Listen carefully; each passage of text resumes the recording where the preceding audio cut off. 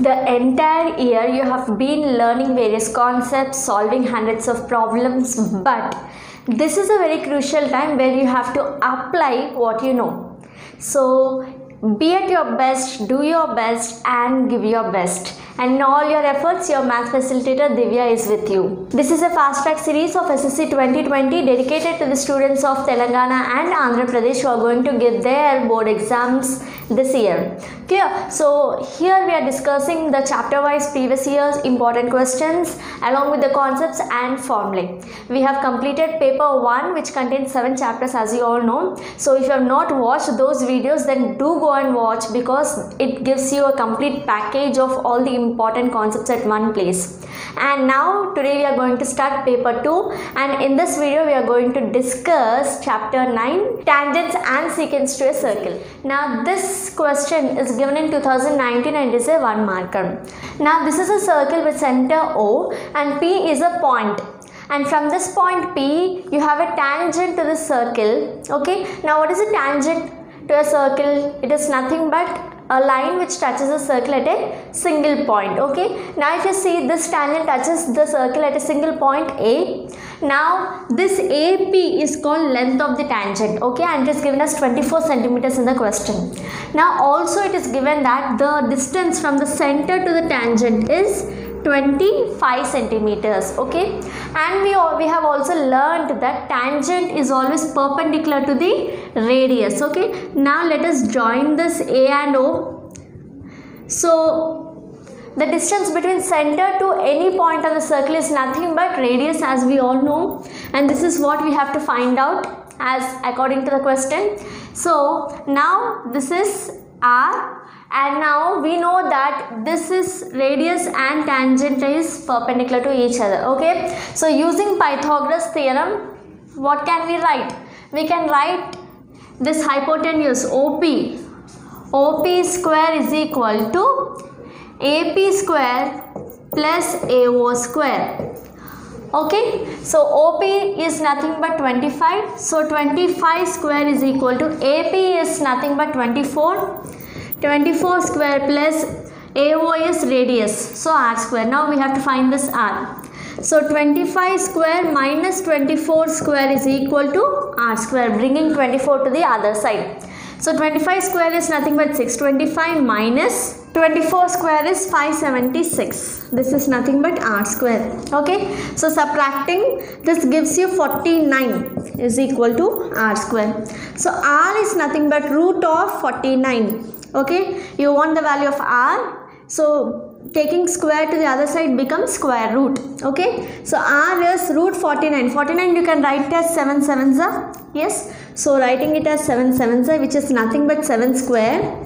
So root 7 square, so square and square roots gets cancelled, so R is equal to 7 centimeters. Clear? Very simple, 1 marker. Moving on to our next question, which is similar question to the previous.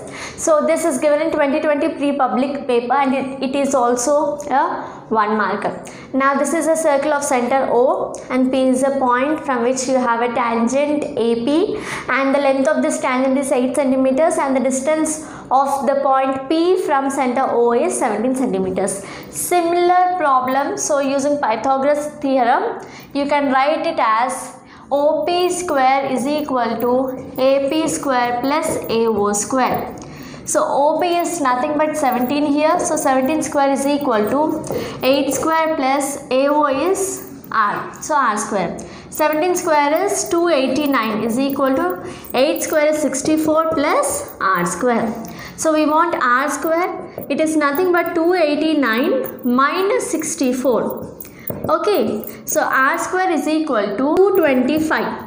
Clear? So R is equal to root 225, which is nothing but 225 is nothing but 15 into 15. We can write as 15 square, 15 into 15. So R is equal to, the square and square roots gets cancelled. So R is 15 centimeters. Now since we have solved 2 questions of the similar type, now it's your time to do it yourself. So this is again a similar question wherein they gave you that the radius is 5 centimeters and the distance from center to the point is 13 centimeters, you have to find the length of the tangent, which is nothing but AP. Okay, using the same Pythagoras theorem, so it is OP square is equal to AO square plus AP square.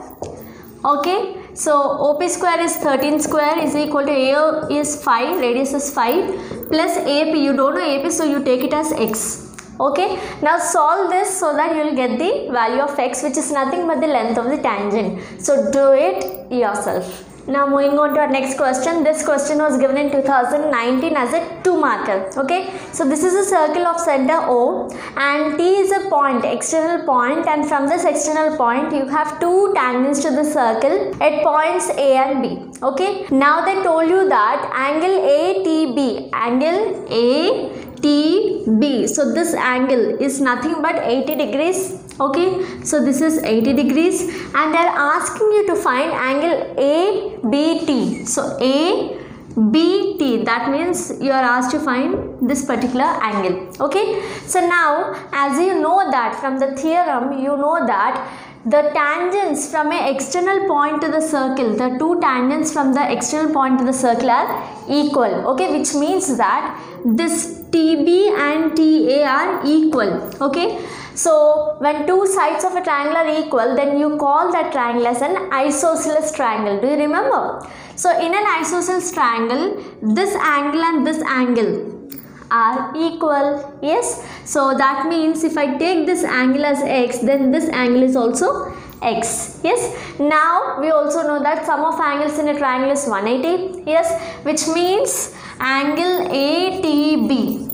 Okay, ATB, this angle plus angle TBA or angle ABT. Okay, plus angle TAB, this angle is nothing but 180 degrees. Okay, now angle ATB is given as 80. Okay, plus angle ABT, we don't know, we are taking it as x. Okay, and this angle is also equal, these 2 angles are equal, so both are x. So the sum is 180. Okay, so x plus x is 2x and 80, I will take it to the other side, so it is 180 minus 80. So 2x is equal to 180 minus 80 is 100. So x is equal to 100 divided by 2. Here 2 is in multiplication. When it goes to the other side, it will be division. So x is equal to 100 divided by 2 is nothing but 50. So x is 50 degrees, which means this angle is 50 degrees and this angle is also 50 degrees. As we know that the angles, these 2 angles are equal since this is an isosceles triangle. Okay, very simple question. Only you need to know that the tangents from an external point to the circle are equal, the length of the tangents are equal. So by that you can find out the other angles of this triangle. Now moving on to our next question. This is given in 2020 pre-public paper as a 4 marker. Okay, so OAQB is a quadrant of a circle and OPQR is a square and OP is 10 centimeters. That means side of a square is 10 centimeters. You have to find the area of this shaded region. How do you do it? So by looking at the figure, you can find out that area of shaded region, you can get it by area of this quadrant, this complete quadrant minus area of the square. If you do, then you will get the area of the shaded region. Clear? So let us do the same thing here.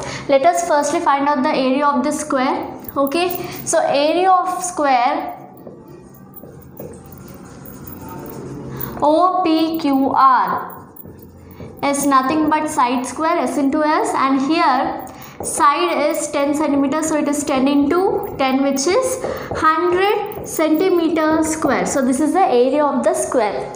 Now just look here, I can join O and Q, and if you can find OQ is nothing but the radius of this circle. Okay, if you complete the circle, OQ is nothing but the radius. Okay, but you can find OQ, this radius value, by looking at this.